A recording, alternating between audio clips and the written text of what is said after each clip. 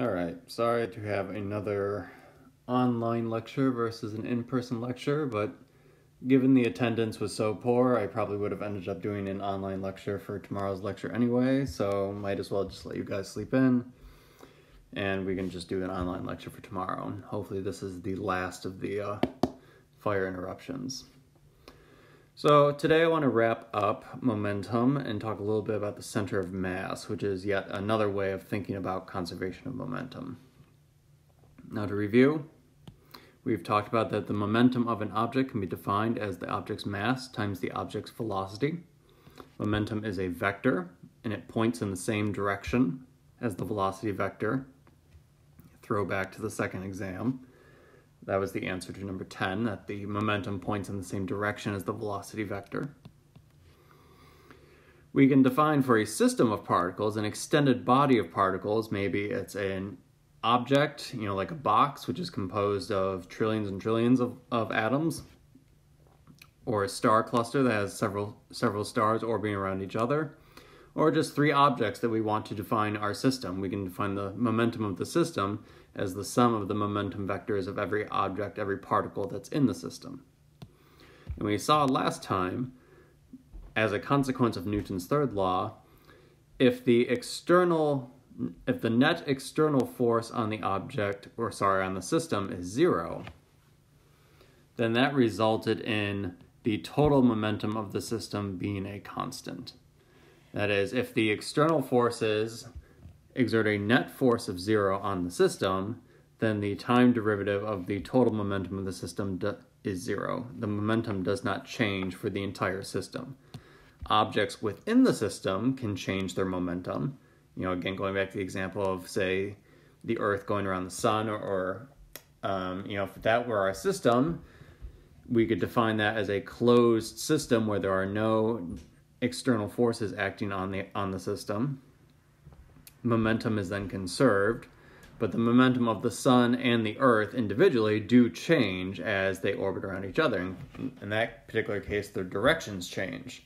So the momentum vectors are constantly changing direction, and therefore the momentum vector is constantly changing in those cases. And because the Earth is not on a perfectly circular orbit, sometimes the Earth is moving faster, sometimes the Earth is moving slower, and then vice versa for the sun. All right, and again, since this is a vector equation, or momentum rather is a vector, the conservation of momentum is a vector equation, which means that this expression can be true in multiple dimensions, or maybe even just one particular dimension. If it's the case where the external forces add up to zero in only one dimension, then momentum is conserved in that dimension only and not conserved in the other dimension. So you can apply this to each dimension individually when you are solving problems.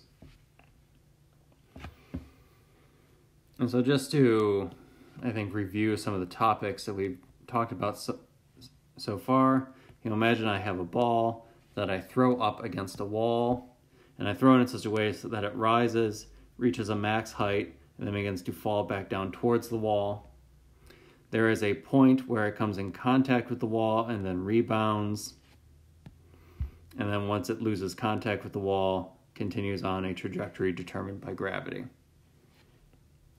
Now from start to finish, if I call this start and this finish, momentum is not conserved between these 2 points, because if our system in this case is the ball, there is an external force acting on the system the entire time, that is gravity. However, if we define our system as the wall and the ball during this very brief moment of time during the collision, then we can make the impulse approximation and assume that the external forces, since this interaction occurs over such a short period of time, the external forces really do not have any time to change the momentum of the system, and we can apply the conservation of momentum. In this case, we don't even really need to make that approximation, because if the collision with the wall is entirely in the horizontal direction, then we could just apply the conservation of momentum during the collision in the horizontal direction, and since gravity is always working in the vertical direction, it is constantly changing the momentum in the vertical direction. If we were to plot, say, as a function of time, the force in the y direction, then that entire time, the force is equal to negative 9.8 meters per second squared times the mass of the ball, even during that short period of time when the ball is in contact with the wall.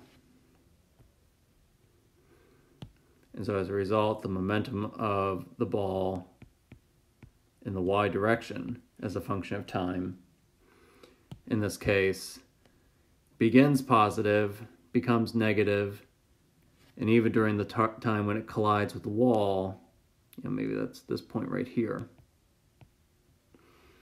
The collision with the wall doesn't really do anything because that collision impulse force is happening entirely in the horizontal direction. Versus, if I were to do the same thing, but in the horizontal direction, the force in the horizontal direction is 0 when it is not in contact with the wall. When it is in contact with the wall, there is an extremely large force that occurs over a very short amount of time. And so as a result, let me draw some dots down. So as a result, if I were to do the momentum of the ball in the horizontal direction, it's starting moving towards the wall with some positive horizontal velocity, therefore as a horizontal momentum. It comes in contact with the wall, the momentum of the object is very quickly changed during the rebound, and it moves back away from the wall at some constant horizontal, some constant negative velocity in the horizontal direction.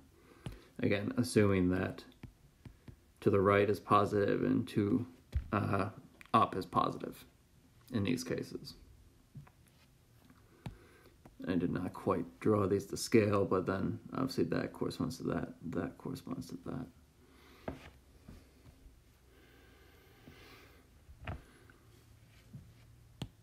And just to tie this in, what's going on here. Also remember that the way we can define the change of momentum, in this case in the x direction, is just the same thing as the impulse that's applied in the x direction, which is just the horizontal forces integrated over time.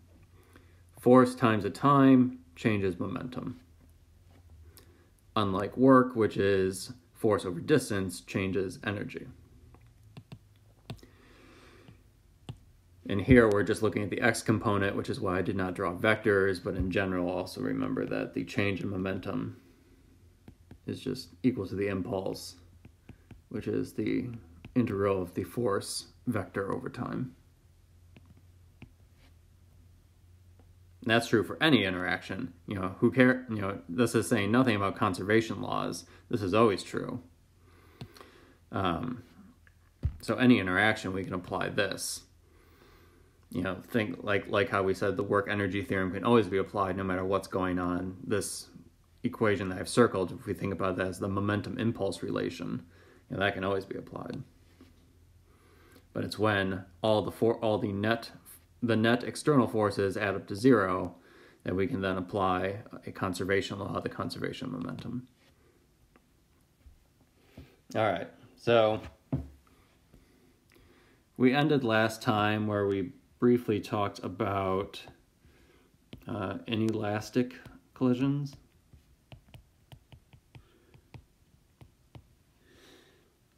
So these are collisions between two objects where the kinetic energy is not conserved. So while the total initial momentum equals the total final momentum, the initial kinetic energy is less than,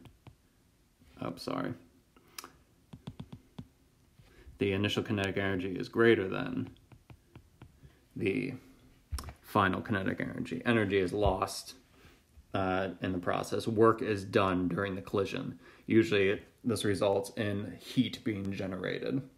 Or in the case of, say, a ball colliding with a wall, for example. If I threw a cue ball at the wall, there would be a very loud cracking noise.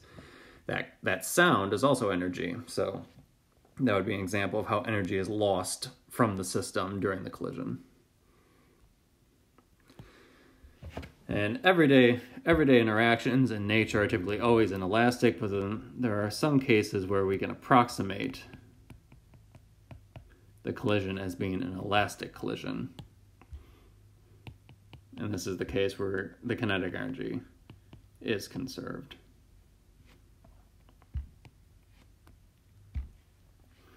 So not only can I say the initial momentum equals the final momentum, I can also say the initial kinetic energy equals the final kinetic energy of the system. This is useful because if this is the case, this provides another constraint that involves both the mass and the velocity of the objects.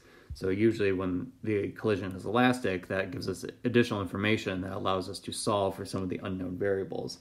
Otherwise, we have to either get the variables through just conservation momentum, or we have to do some sort of experimental measurement in order to get the resulting values during the collision. So let's say I'm out of space. So let's move to the next slide. So we had the one example in class that came with a demo of you have some object that collides with some other large object, which itself might have a velocity. Maybe it's moving towards the object, maybe it's moving away, but at a slower speed so that they do collide. So there could be some velocity of the big object as well. And then they collide and then they stick together and move as one unit afterwards. And so during this collision, this is a case where this is the most extreme case of an inelastic collision. Because it is completely inelastic in that they stick together. They become one object at the end of the day. So in this case, then the mass, if I do this entirely in one dimension, so I don't have to worry about vectors, the mass of the first object times the velocity of the first object plus the mass of the second object times the velocity of the second object then equals the sum of the two masses times the final velocity of the objects moving together. Or that the final velocity once the objects collide and move together is the sum of the momentum divided by the sum of the mass. Now, I'm, again, not a fan of us deriving all these equations and then you memorizing every equation thinking that they all stand for a unique, separate, disparate thing. Again, this is just an application of the conservation momentum for completely inelastic collisions.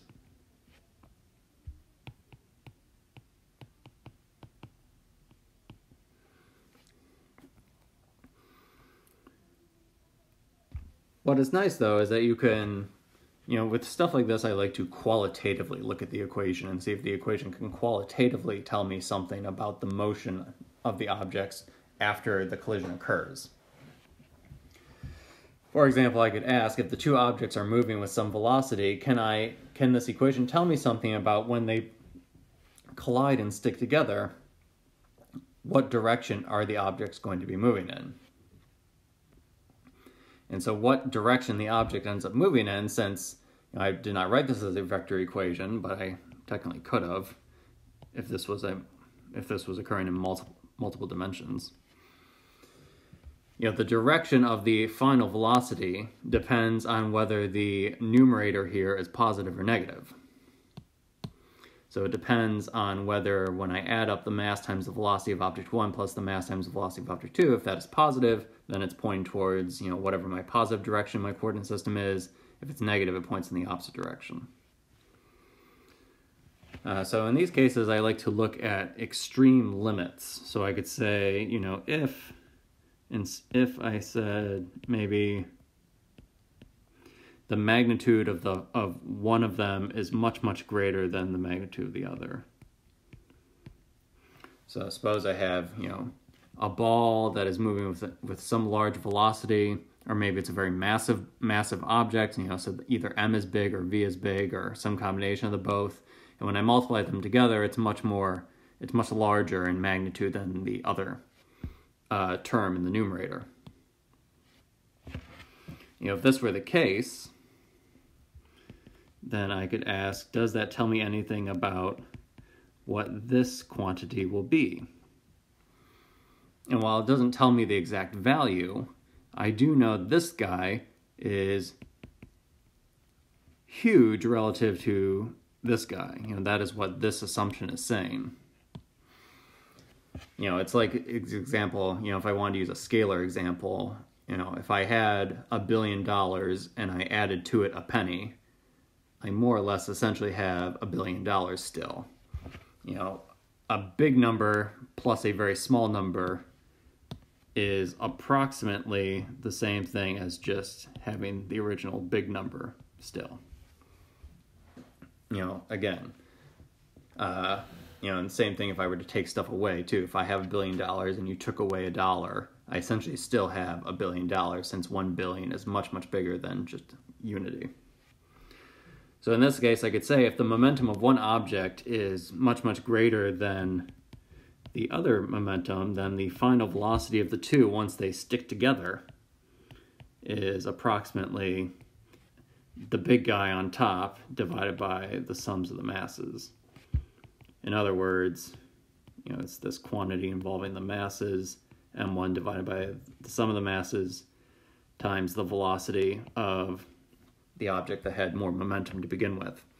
So when they both stick together, they move in the same direction as the original object that had the most momentum.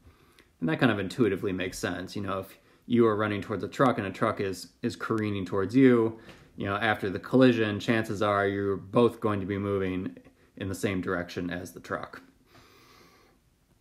because it had much more momentum going into the collision than you did, since it has so much more mass and likely was moving at a faster velocity compared to you.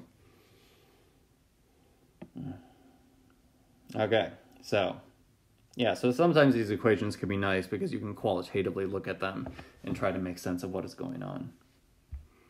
So let's do the same thing with elastic collisions. Again, the constraint that energy is conserved is nice, but it makes the math a little bit more complicated, because you are saying not only is, during a collision that this is true, that two particles collide, they might have some initial mass, some initial velocity and some final, I'm starting over. So you have two particles that collide. They both have some initial velocity, v1 naught and v2 naught. And after the collision, if it's an elastic collision, you could actually show that they can't stick together in that case. If energy is to be conserved, then they both likely bounce off one another or move together in some way at some final velocities, v1 final and v2 final.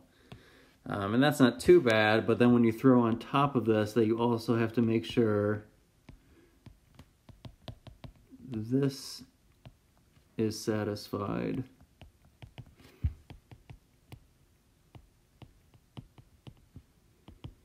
Especially because this is a scalar expression that does not involve vectors, where the top guy is a vector expression, so there is a vector equation. So if this was a three-dimensional problem, there's actually 4 equations I've written down here, 3 for the momentum and then 1 for the energy. And you have to make sure that all 4 of those equations are satisfied if the collision is elastic, or you have 4 equations that you can solve for to get the quantities that are unknown. So the math can get a little trickier. But in general, this is the general constraint.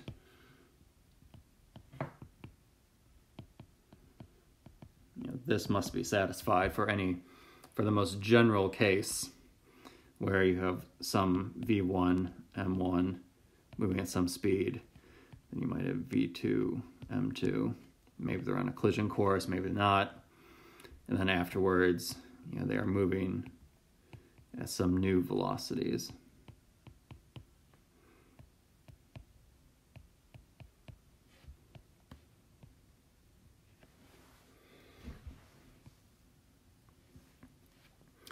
So in this case, your book goes through a couple examples where it looks at some of the special cases where writing down the math. Actually, I think it actually might.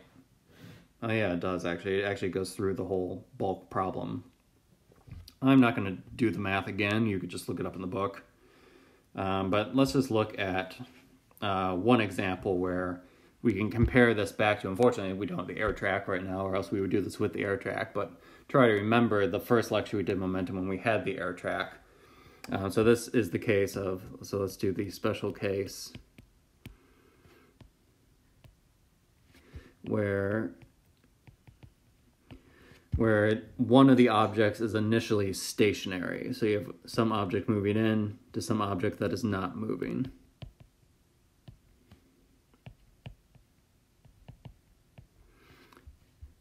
And then they collide, and the question is, what happens? What happens afterwards? You know, once they collide, both will likely have some non-zero velocity.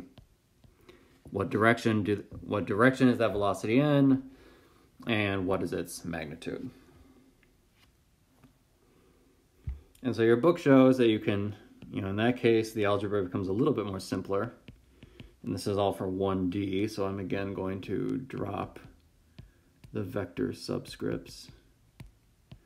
Where for the initial guy that came in and hit the stationary guy, its final velocity is equal to the difference of the masses divided by the sums of the masses times its initial velocity. And then the second guy, it's collided. So M2 is the one that was stationary originally. M1 collides with it. And the velocity of the second guy is some quantity involving just the masses times the original velocity of the object that hit it. Let me erase this.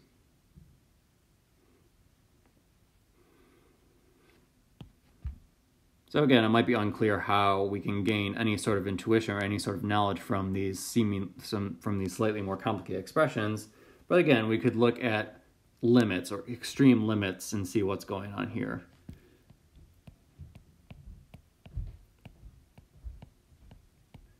So one example is equal masses. A case like this could be you hit a cue ball towards the 8 ball on a pool table. They are the same mass. They are equivalent balls. And the cue ball hits the 8 ball head on. What is the final velocity of the cue ball and the 8 ball if you hit it, perfectly straight on and not glancing the ball at an angle? So in the case of equal masses, you can see the cue ball, which was V1. The cue ball, the one that was originally moving, has a final velocity of 0. Because the numerator here, if they're equal masses, then the mass of the cue ball minus the mass of the 8 ball is 0. And then the velocity of the 8 ball, or the object that was initially stationary, you can see in that case is just V1 naught. Because in that case, the denominator, since they're both of equal mass, that's just equal to 2. This is just equal to 2m, but this is just 2m. So then the whole thing in parentheses cancels out. And you just get that the final velocity is just the original velocity of the first guy. So the cue ball comes in, hits the 8 ball, the cue ball comes to rest, the 8 ball moves on with the original velocity that the cue ball had. So all of the cue ball's momentum is transferred to the 8 ball in this case. And since if we treat this as an elastic collision, all the kinetic energy is also transferred to the 8 ball as well. And we saw this with the air track as well. When I threw an object of the same mass towards another one that was stationary, the collider came to rest, and the thing that was collided with, moved on with the roughly original velocity of the first guy. Oops. All right, so now let's do another case where m1 is much, much greater than m2. So this could be the case of, again, I'm sorry to use such a dark example, of a truck hitting you on the side of the road. So a very large object is moving and hits a object that has much less mass, like, you know, a truck hitting a person. In that case, then, what do we see? So in that case, then, the final velocity of the big guy, or the truck, in this case, it is just m1 minus m2 over the sums of the masses times the initial velocity of the truck. But if I look just at the numerator, this is the mass of the truck minus the mass of the tiny object. So again, this is another example of, if I have $1 billion and I take away a penny, I still essentially have $1 billion. So I can approximate this top guy, m1 minus m2, is essentially just m1, since m1 is so big. So then this is just m1 over m1 plus m2 times v, not I. But then I could do the same thing for the denominator. m1 plus m2 is essentially just m1. You know, $1 billion plus a penny is still just $1 billion. So then it just becomes m1 divided by m1. Those cancel out. The final velocity, in this case, is just essentially equal to the original velocity. The fact that the truck ran into something had no impact on its overall momentum and speed. And then you can see that the velocity of the final velocity of the smaller object, in this case, I'll leave you to show, it's approximately 2 times its mass divided by the big guy's mass times the original velocity. And again, since m2 is so much bigger than m1, this ratio out here in front is essentially 0. You know, it's like 1 divided by 1 billion. That's essentially a number very, very close to 0. So in this case, this is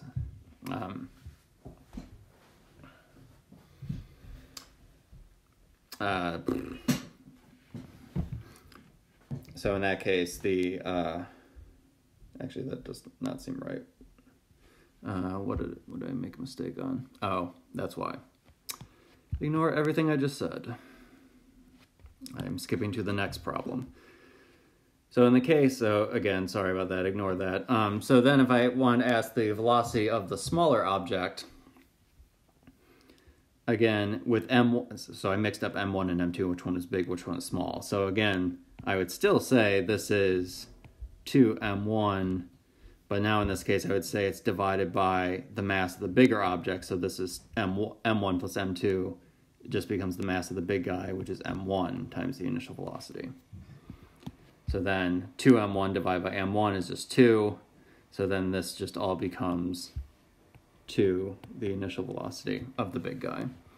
So the big guy runs into the small guy more or less moves forward at roughly twice the velocity that the original guy has, so it gets flung forward ahead of the truck, which is moving essentially at its original velocity.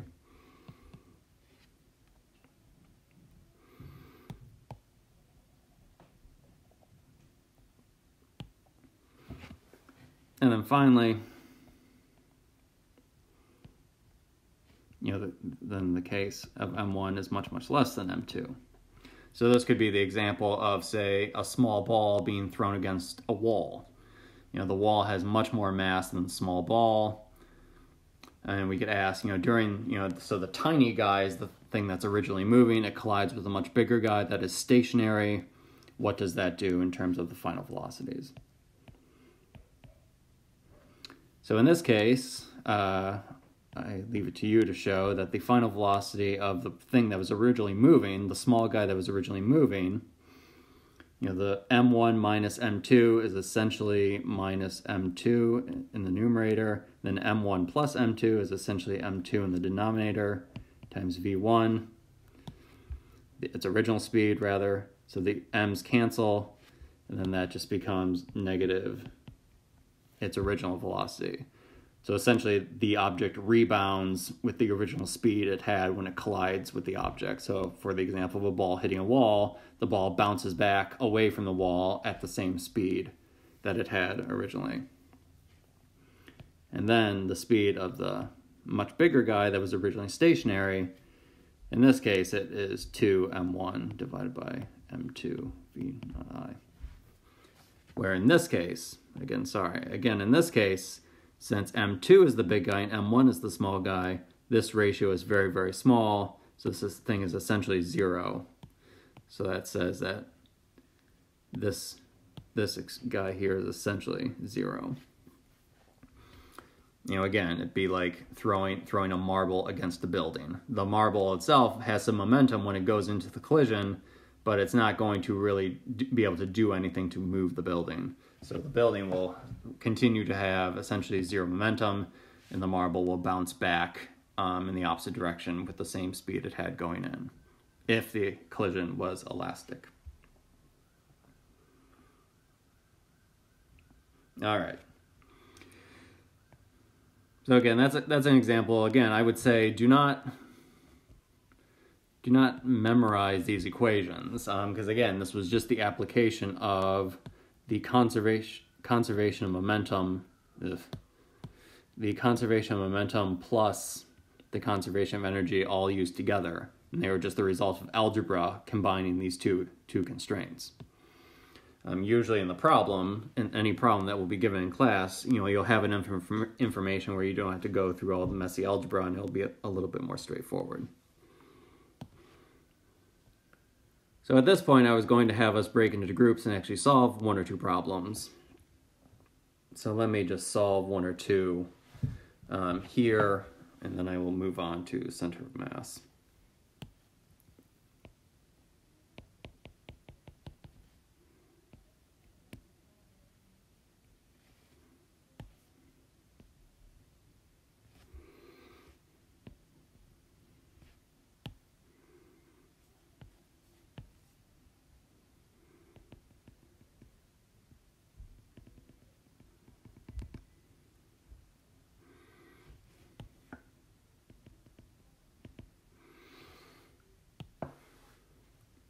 So here we're going to do the case where you have a block of wood suspended from a string. The block of wood is 5.4 kilograms. You have a small blob of clay or something that you shoot towards the block of wood. It's about 95 grams or so, 0.095 kilogram, or about 9.5 grams, so 0.0095 kilograms. The blob of clay, once it hits the block of wood, sticks to the block, so it's a completely inelastic collision. Since it's being suspended by a string, that causes the block to start to swing like a pendulum, and it swings up and changes its vertical height, h, so it rises into the air 6.3 centimeters or 0.063 meters. And the question is, what was the original velocity of the blob of clay? Oops. In order to achieve this result. Now, if I look at this, I could just imagine doing this in practice. This would take place over probably a few seconds.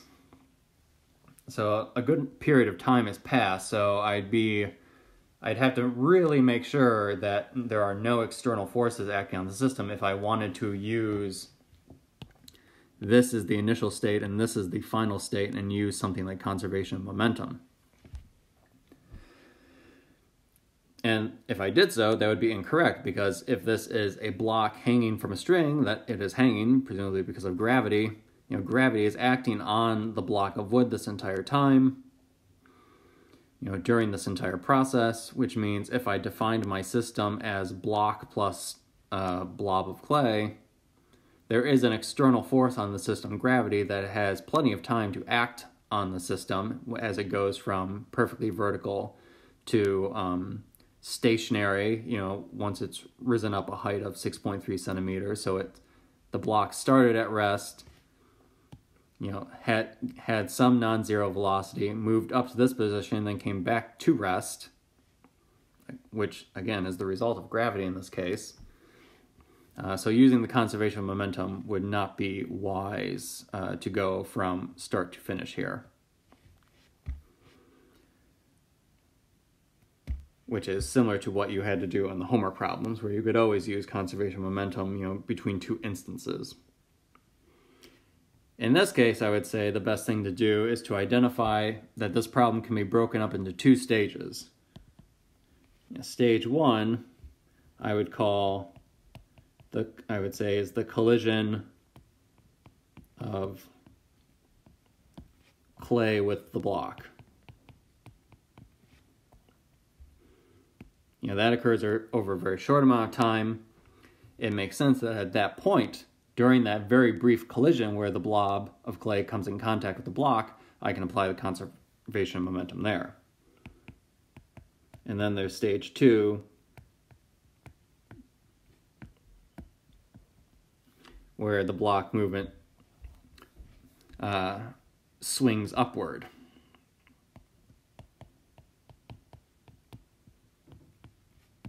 Until it comes to rest.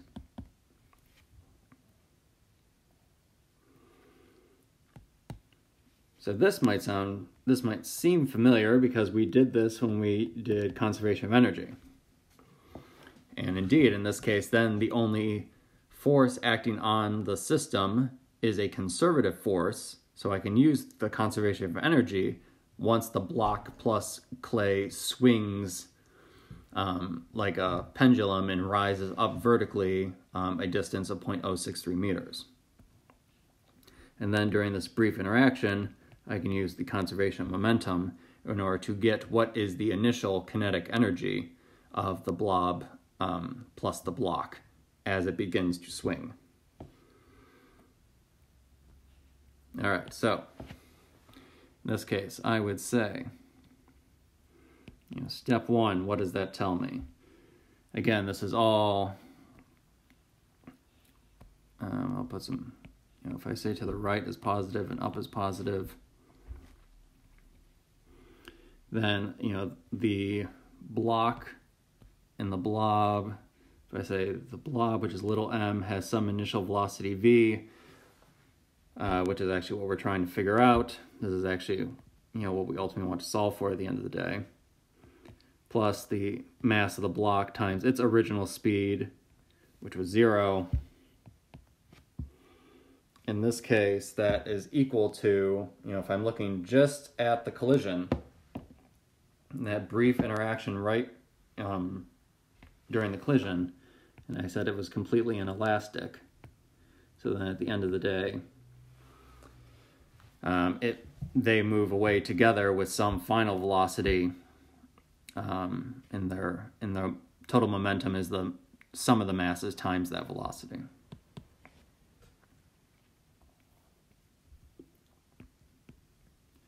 Stage 2 says that when the block is at the lowest point, or the block plus clay, it has some kinetic energy, 1/2 the sum of the masses times the velocity it has at the lowest point squared. If I define the original height of the two objects as my reference level, then by conservation of energy, that is equal to the kinetic energy of the two when it's at its highest point plus mg y. But in this case, the mass is the sum of the two masses, g is still g, and the amount of vertical distance that the object has traveled is just h. Now, if we're solving for the case where the object comes to rest after it rises up a vertical height of 6.3 centimeters, then the velocity at the highest point is 0, which makes that entire first term go away, so I can get rid of that. So in that case, that what conservation of energy is saying is 1/2 little m plus big M v at the lowest point squared equals little m plus big M GH. Notice in this case, both have the masses cancel again. And the velocity at the lowest point, right when the two objects start to move upward or swing upward, is a square root of 2gh. Now, the nice thing here is I know what 2 is, I know what g is, I know what h is. I could actually get a number for this.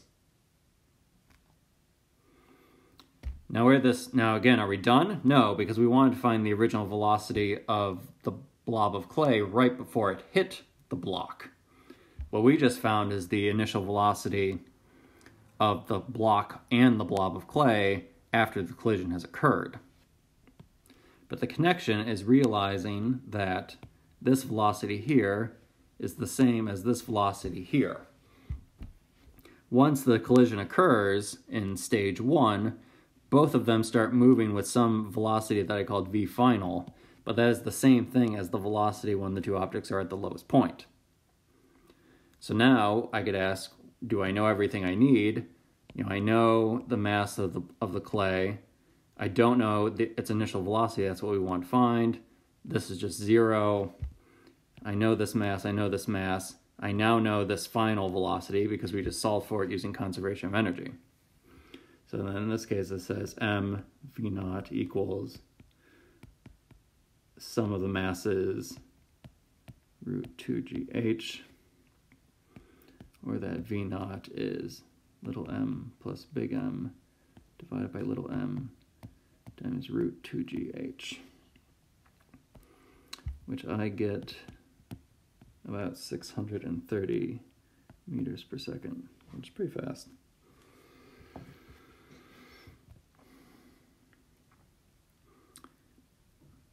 So in that case, if the blob of clay was shot towards the block and it lodged onto the side, its momentum of the block plus the clay would allow it to rise up a height of 6.3 centimeters. And we did this again by breaking the problem up into 2 stages, one where I could use conservation of energy, and then one where I could use conservation of momentum.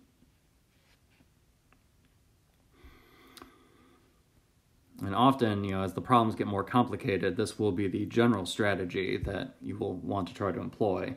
Can you take a more complicated problem and break it up into something where you can apply conservation laws at various stages along the way, and then chain all of it together in order to get what you want.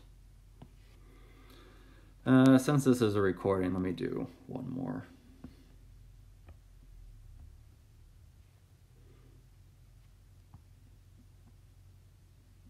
Maybe 2 more. Or maybe I'll just sketch this one out and let you figure it out. I'll just tell you what the answer is.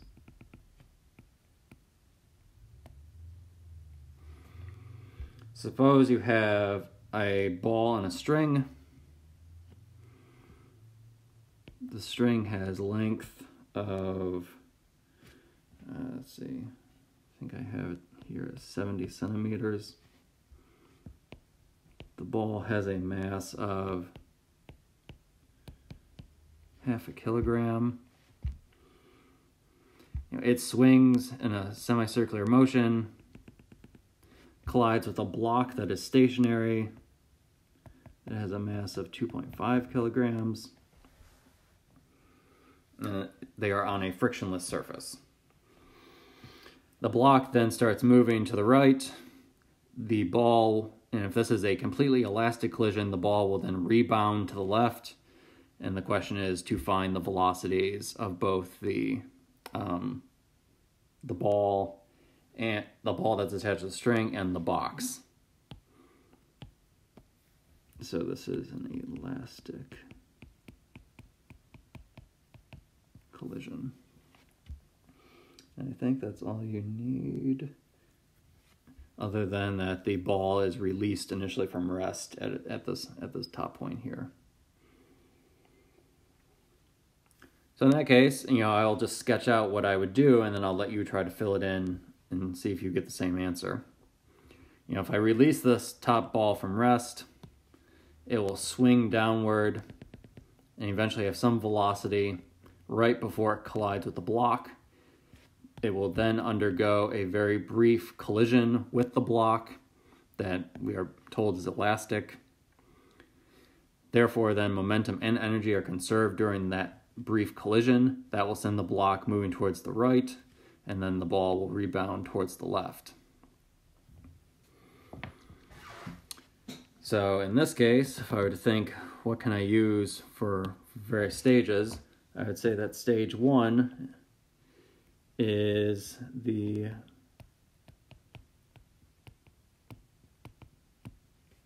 ball swinging down from rest up to right before it hits the block.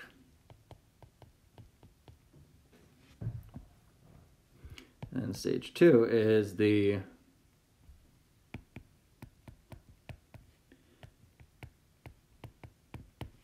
brief elastic collision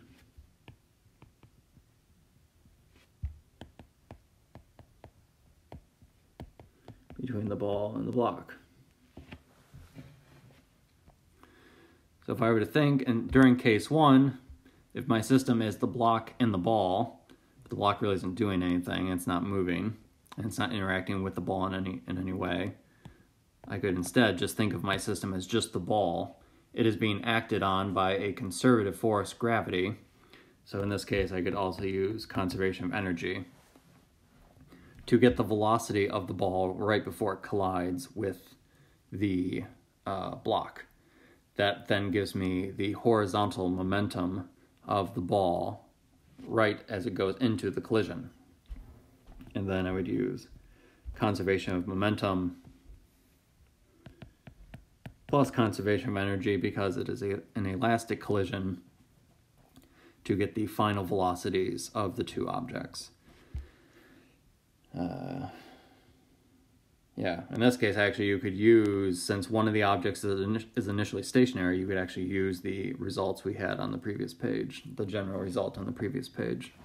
Or it's also in your book, looks like equations 9.67, 9.68, to get the final velocities. But those equations depend on the initial velocity of the object that's moving, which in this case is the ball, in which case you could get that velocity using the conservation of energy. And then if I look at my notes on my phone, I get, again, if to the right and up are positive, that the velocity of the ball final is about negative 2.47 meters per second. So negative meaning it rebounds to the left. And the final velocity of the block I get as plus 1.23 meters per second.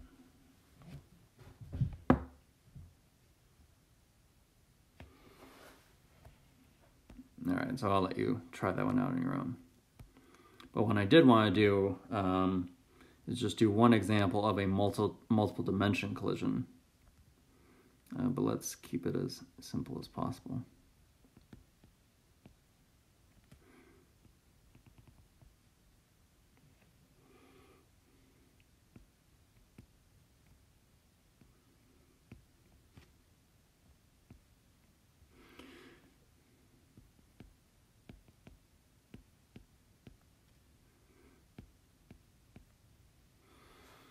So suppose I have two equal mass objects. This has some mass m, this also has some mass m. They are coming toward each other at an angle, so they are initially moving with some velocity v, that is at some angle.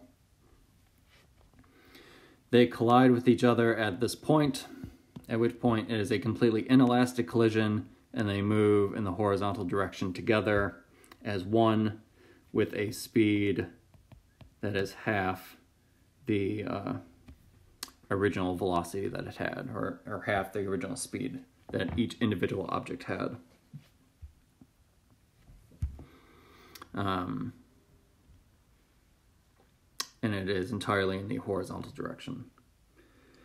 And then the question is, in this case, what is this angle? If they're both making the same angle with the horizontal, what angle do they need to collide at that would allow them to, if they moved away together as one, which is an assumption we're making, and they have half the velocity, in order for them to have half the speed as they did originally, individually, what does that angle need to be? So again, is this an elastic collision? So the collision, assuming it's very brief and that there are no external forces that I have not told you about, I can always use the conservation of momentum. But again, this says that the total momentum of the system initially equals the total momentum of the system after the collision, and this is in a vector expression. So that means in the x direction, I can say that the total momentum in the x direction initially equals the total momentum in the y direction. Equals the final momentum in the x direction. And the vertical direction, the total momentum in the y direction initially is equal to the final momentum in the y direction after the collision. So in this case, I have two equations that both must be satisfied in order to solve for this problem. Turns out for this particular problem, we actually won't need one of them because of the symmetry. Notice that in the case of the vertical direction, and again, let's define up the page as positive and to the right as positive.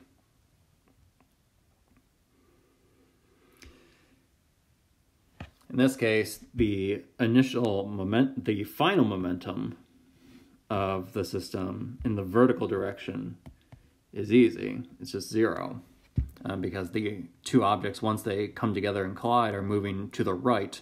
So they're moving only in the horizontal direction. They're not moving up or down. There is no velocity in the vertical direction. The final momentum in the vertical direction is zero. But it turns out in this case, the initial momentum, whatever it is, must equal zero. But it turns out it was already zero to begin with. Because if I look at the bottom mass, it is moving towards the top of the page. So it has a momentum of mv sine theta. And then if I look at the top guy that is moving towards the bottom of the page, its momentum is minus mv sine theta, which just equals zero identically anyway. So all of this is saying is 0 equals 0, which is good. We need to make sure we don't have contradictions in what we do. But this did not really tell us any new information. What will be useful here is to look at the horizontal momentums, and there they clearly are not, well, they are the same on both sides, but they're not going to be identically the same on both sides. So they're actually going to allow us to solve for something. So on the right side, again, that's the easy one, I think. The final momentum is the total mass of the system times the velocity of the system. But in this case, the system has just become one particle that has a mass of 2m and a velocity that is half the original velocity. So it's just, the 2's cancel and it's just m times v. Where this v is the original speed, but again, remember, it's the particle has mass 2m and it has a speed of v over 2. And then that must be equal to the initial velocity in the x direction. So in this case, if we look at, for both of the objects, they're both moving towards the right in the positive direction. So for the bottom guy, I could say this is mv cosine theta. But then for the top guy, I could also say this is mv cosine theta.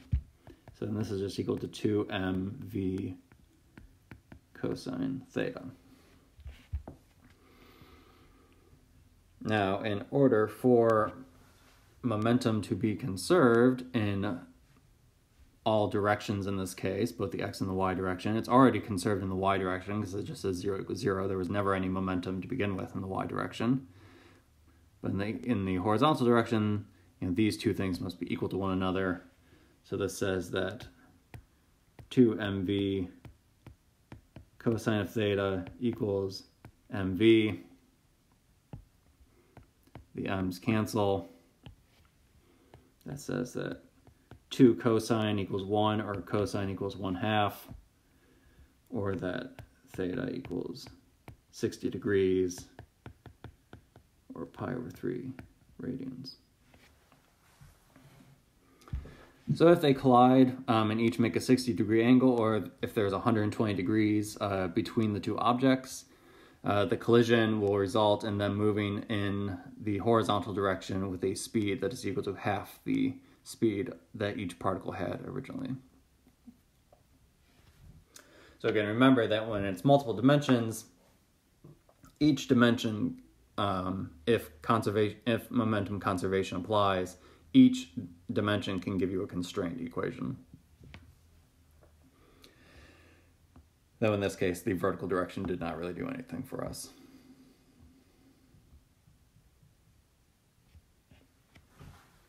All right.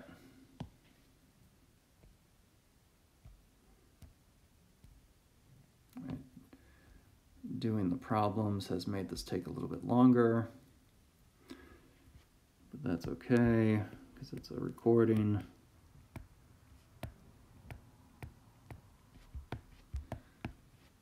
So let's briefly talk about center of mass.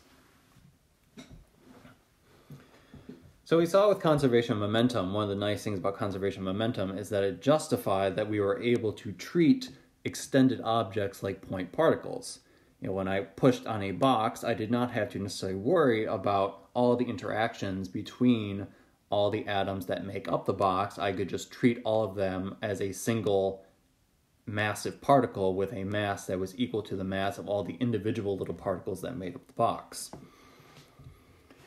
And we saw that, in the case of momentum, that was the case because all the internal interactions within the system, in that case the box, cancel each other out by Newton's third law of motion. And so we can go a little bit further with this idea, start talking about what about the dynamics of things that do not quite have, quite as nice symmetries as, say, a box or a ball, which is perfectly spherically symmetrical, for example. Like if I were to throw a bat into the air where the bat has a skinny end and a fat end, is there a way that I can understand the motion of the bat as it flies through the air? Is the bat's motion the same as if it were a particle concentrated at one point? When I threw a ball into the air and I could treat it as a particle or a point, we saw that the trajectory of the particle was, a nice parabola. And that was chapter 4. So we saw for trajectories that there are, a few simple equations that we can use to understand particles, as long as we can treat the object as a particle. But then I could ask, for example, what if I had a baton that I threw into the air, and I did it in such a way that as the baton was flying through the air, it also was spinning? Is there a way that I can understand the motion of the baton, which is an extended object, that is made of many, many smaller individual particles, but has some internal motion as well? In this case, the object is spinning. Is it still a parabola? If I looked at the trajectory of the baton, would it still trace out a parabola like we saw when it was, say, a cannonball or a ball that I was throwing into the air in the classroom?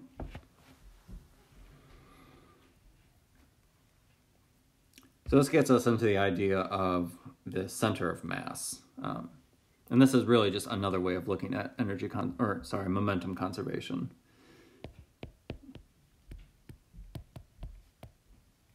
It would be swell if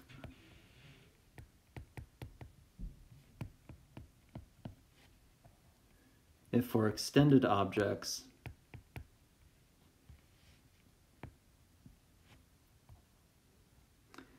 it would be swell if for extended objects we could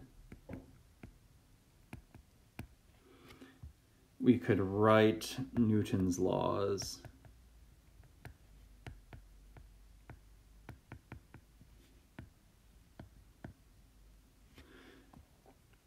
like we have been in the past.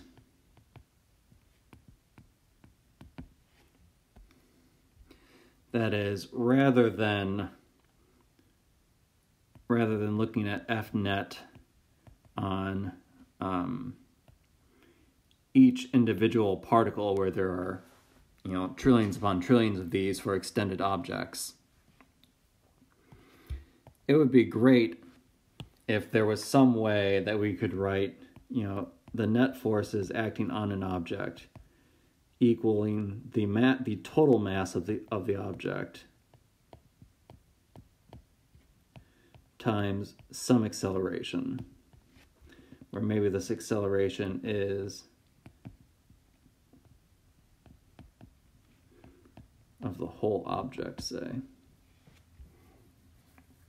So that, under what conditions can we, or can we always write Newton's laws of motion for an extended object as just the, can we more or less still write it as F equals ma, but in this case for m, we replace it with the total mass of the system rather than worrying about the individual masses of all the little particles that make up the system. And if we can, in that case, what is this A that I've just written down for Newton's law?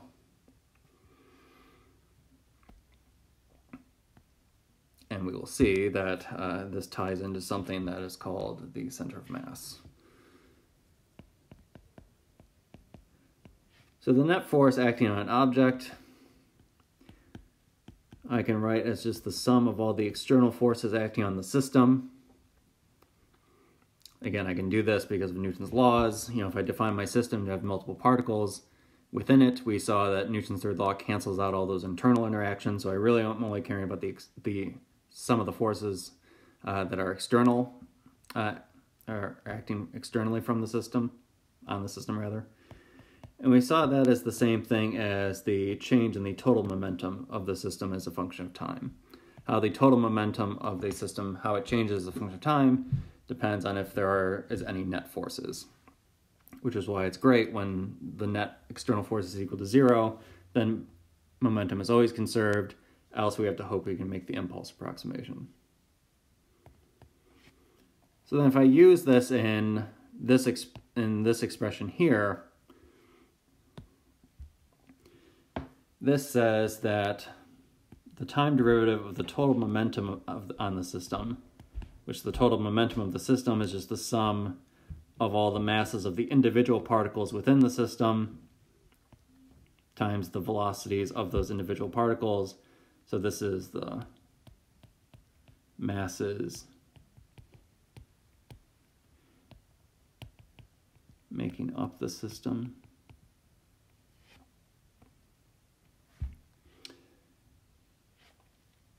I can set that equal to the total mass, which I'm now going to start writing as m tot times A. And again, we want to figure out what this A is. So I can move the numerator or the denominator of the derivative to the other side. So then this just says that the rate of change of the total momentum of the system is equal to the total mass of the system times this A times dt.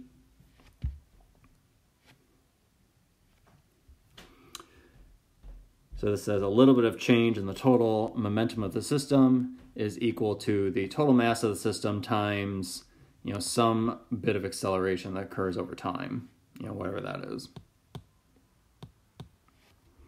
So again, I can look at the net change of all these small, tiny little changes by doing an integral, adding up all these tiny changes.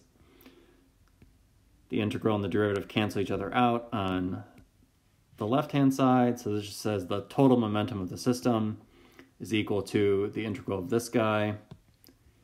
The total mass is presumably constant. And this is the integral of A dt. But the integral of A dt we've seen before is just the velocity.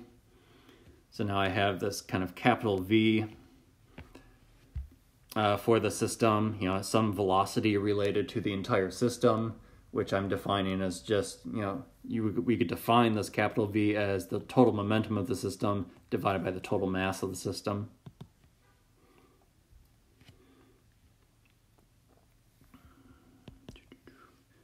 I could do this again. This capital V is just the same thing as some derivative of some position as a function of time.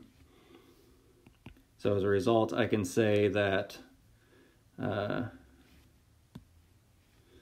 if I write then that d capital R dt equals the sum of, essentially still the sum of the momentum of the system. And this is that d capital R, whatever this capital R is, to be determined shortly, is equal to the sum of the momentum of the system times dt. Multiplication distributes over addition, so this is the same thing as the sum of the mass times v dt. So every particle in the system, that has some velocity, and then I'm multiplying all of that by a little dt for each one of them. And that tells me some small rate of change for some bulk quantity, some bulk position of the entire system. And again, I can see what all these small changes are by doing an integral. The integral also distributes over the sum. So that is the same thing as the sum of all the little integrals.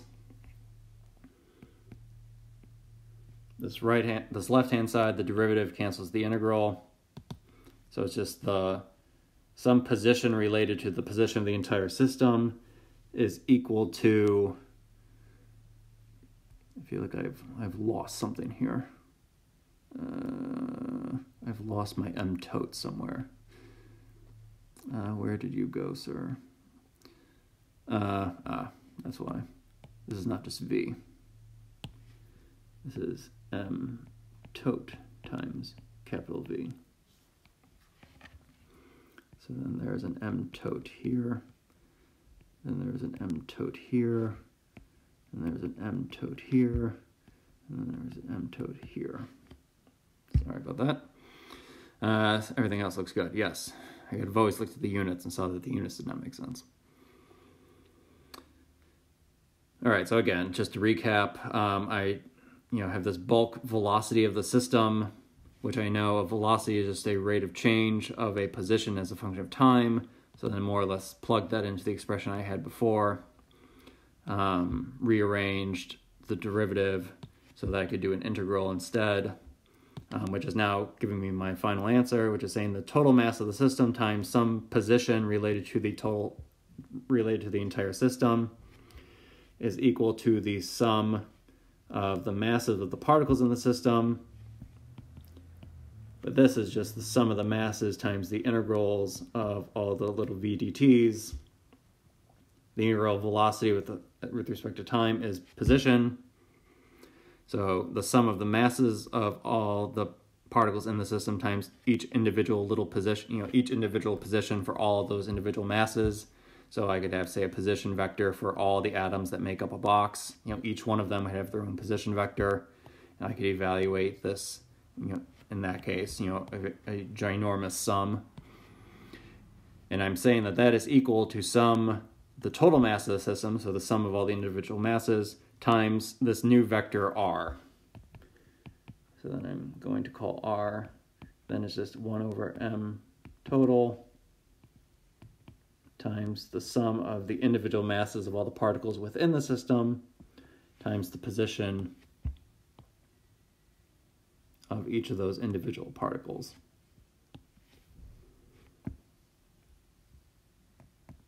And given what I've said already,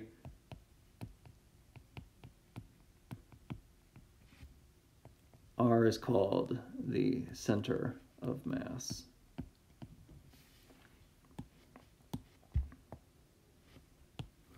So the center of mass of a system can be defined as the sum of the mass-weighted positions of all the objects that are in the system divided by the total mass that makes up the system. This gives you a sort of weighted average of all the positions in the system itself. And what are you weighting it by? You're weighting it by the mass of the objects. So in a system where the mass of the object is unevenly distributed, the center of mass of the system is biased towards a location closer to where most of the mass is in the system. Finding the center of mass on your own with smaller objects you can hold in your hand is quite easy. This center of mass, we'll see this when we do rotation, the center of mass of a system is the point where, for example, I'm taking my pencil right now and holding it horizontally and putting my finger somewhere around the center of the pencil. And I'm noticing if I do that and let go, the pencil wants to rotate and fall off my finger. But if I move it a little bit towards the heavier end of the pencil, then once I let go of the pencil, it balances perfectly on my finger. In that case, my finger has located the center of mass of the system. You can think of it as the balancing point for an object. So the object where if you were to balance it on your finger is the point where it would not rotate and tip over. We'll see that later in the week.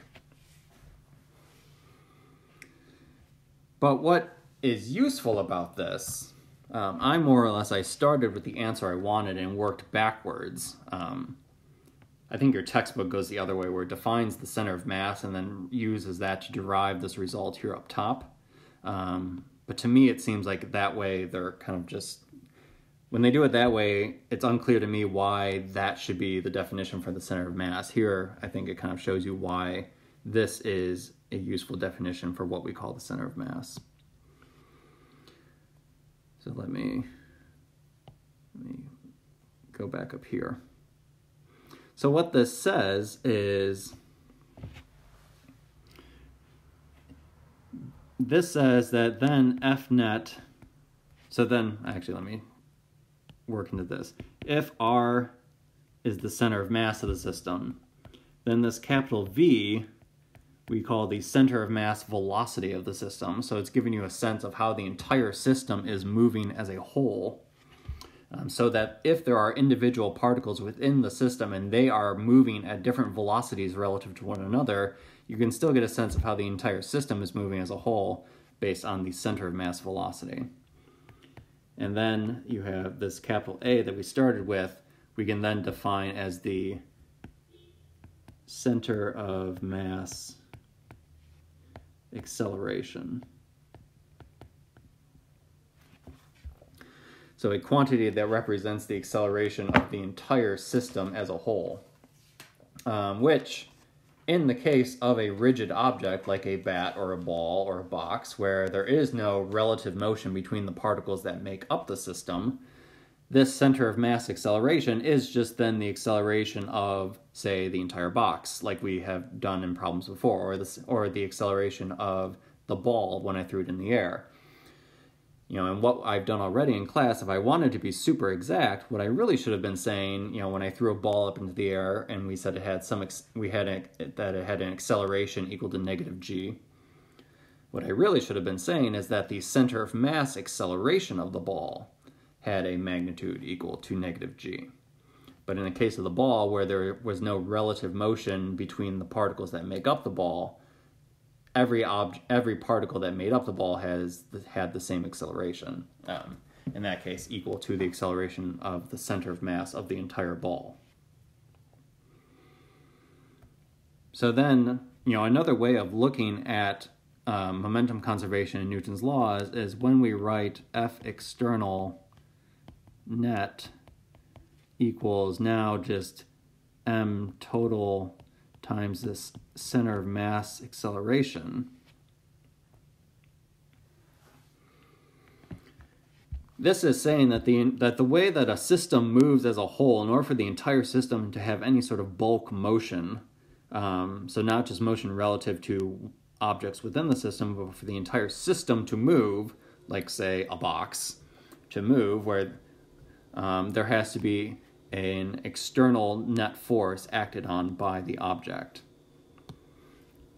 If in the case that this is equal to 0, that then says that the acceleration of the center of mass of the system is 0, so that the system, while individual objects in the system might be moving themselves and might be accelerating, as they say, like for the sun and the earth, as they tug on each other and orbit one another, the entire solar system as a whole, for example, would not be moving. It would not, or would rather would not be accelerating. It would move the entire solar system would move at a constant velocity if it had some initial velocity, or if it did not have any initial velocity, it would remain at rest, while the objects within the system would be accelerating and moving. So for example, any interaction between the Earth and the sun could not have the entire solar system or be flung out of the Milky Way. It could, things could happen and maybe individual objects could be flung out towards the edge of the Milky Way, but you could not have the entire system as a whole, move across the Milky Way just because of interactions that are occurring within the system, for example. All right, so, and then the last example of this, going back to the baton. If I threw a baton into the air, and as a result, while I did throw it into the air, it also had some rotation, so that it rotated as it flew through the air.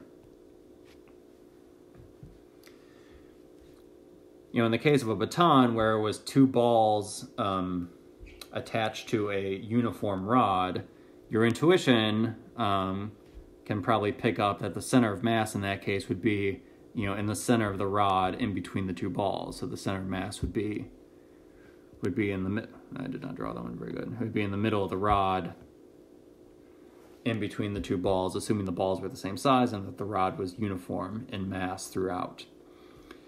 And so what this is saying, what F external net equals m tot a center of mass is saying, is that when you throw an object into the air that's an extended object like a baton or a bat, even if it has some relative motion between the particles within the system, where again the system is just the baton, like in the case where the baton is rotating while it's thrown into the air, you could still analyze the motion of the baton by treating it like a single particle, where all the mass of the entire baton is located at the center of mass of the system, in this case halfway between the two balls on the rod.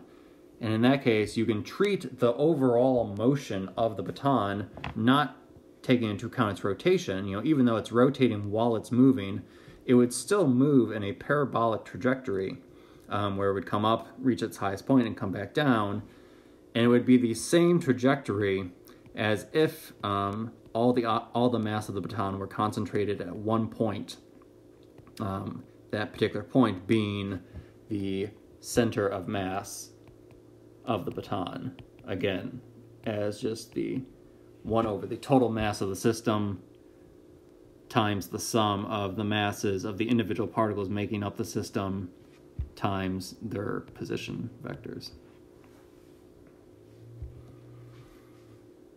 Which can be pretty useful. And again, this is just another way of justifying why I've not had to take into account all the internal interactions and all the little things that have been going on inside the objects when I threw an extended object into the air. I could have also done it with a bat or a baton, and even though the motion would have looked a little different, if you would have taken a rapid photograph of the baton or the bat as it flew through the air, you would still see that the overall path it traces out, even if the object is rotating while it's moving in the air, the overall path the object traces out would still be the same parabolic trajectory that we saw in Chapter 4. And this actually, I would have shown this on some slides. I would recommend just Google imaging like center of mass for flying bat or rotating baton or something like that, and you'll find images from physics websites and whatnot that will show you exactly what I'm talking about here, where the center of mass of the system you'll see traces out the same parabolic trajectory that we learned about in chapter 4, even though the object itself is rotating while it's doing so.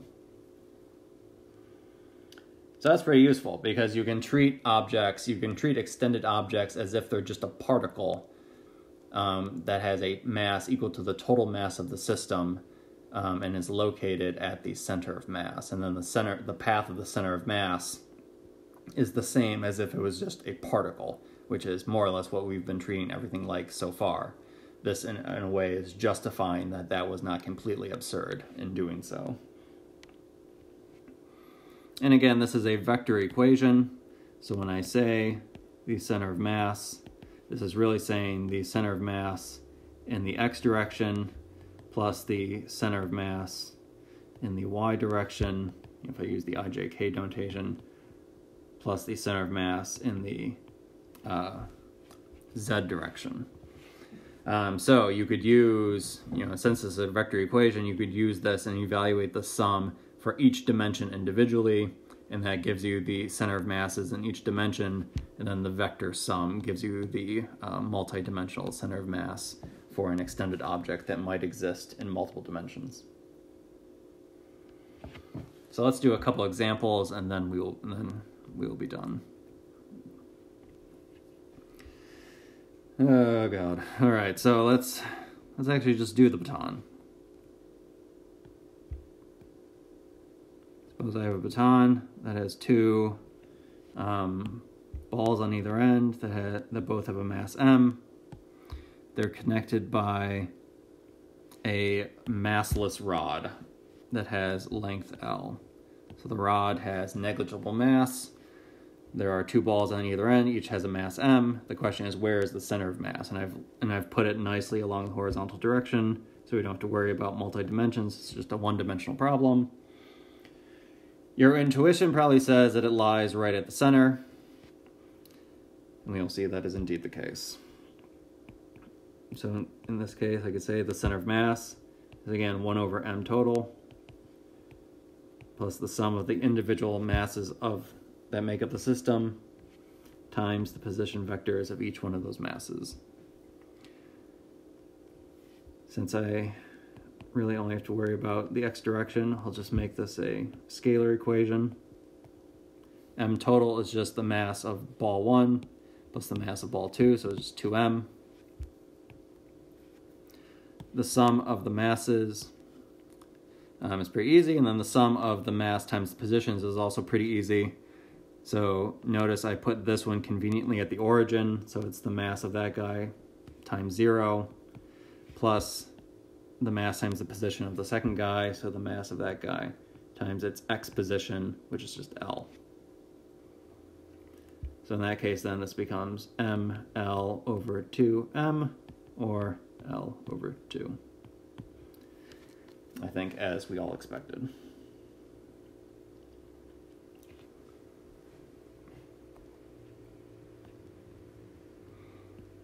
And when things are one-dimensional, that's really nice. But what if I had three particles that made up an equilateral triangle? It looks like that. Relative to a coordinate system I've laid down.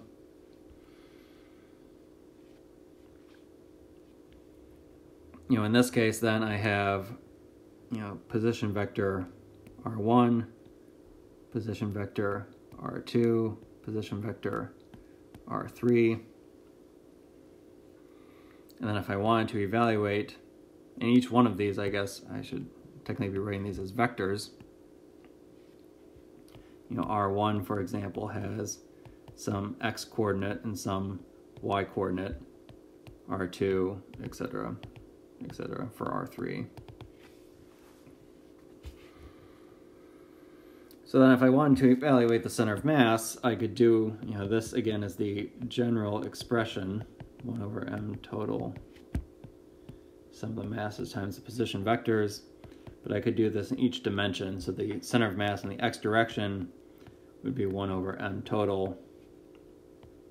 Then it would be m1 times the horizontal position of m1, m2, x2 plus m3, x3.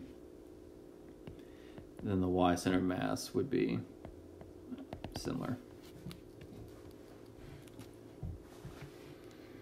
And sometimes you can use symmetry, which is nice to evaluate these things. Like your intuition with the with the symmetric baton, whenever symmetry can help you, definitely make use of symmetry.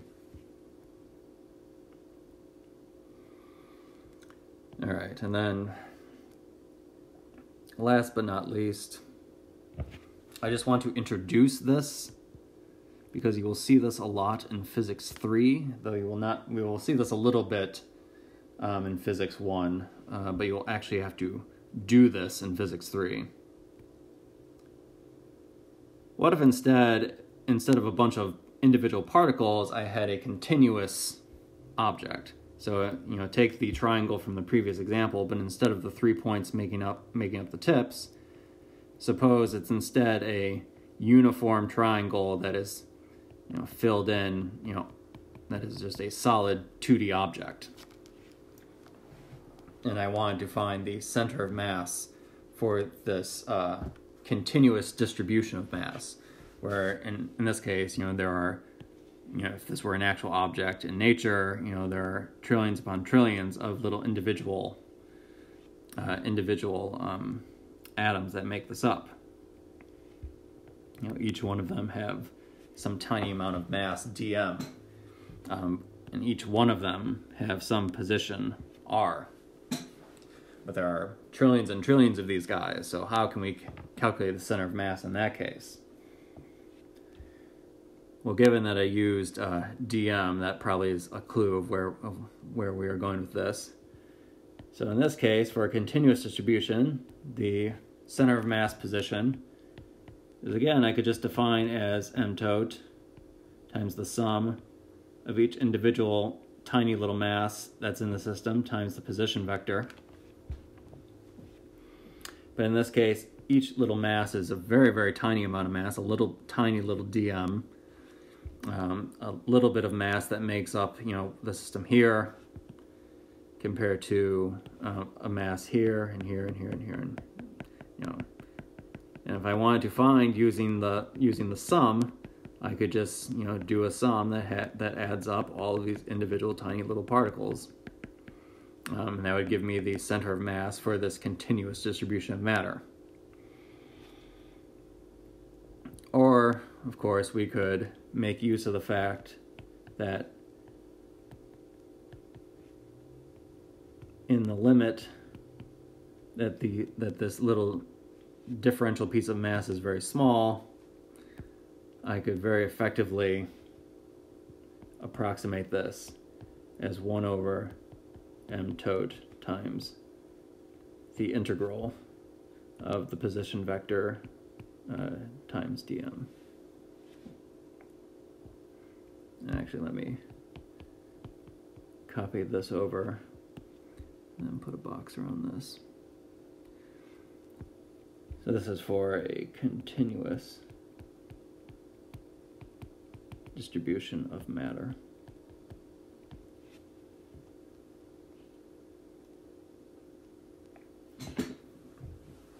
Which again is just the calculus way of saying calculate the total mass of the system, and it's then 1 over the total mass of the system times this sum of a bunch of very, very tiny terms of just the position times the tiny amount of mass for every tiny particle that makes up this continuous distribution of matter. Then you just add them all up, and that gives you the center of mass for a continuous distribution.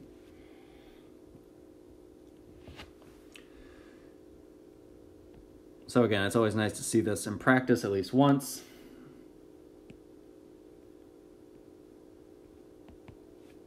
So take, for example, the uniform rod. Oops.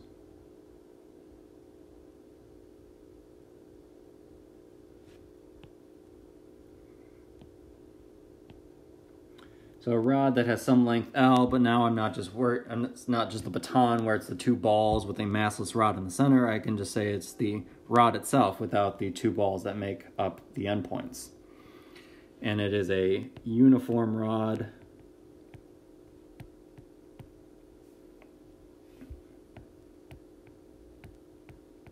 With total mass M, capital M, and length capital L.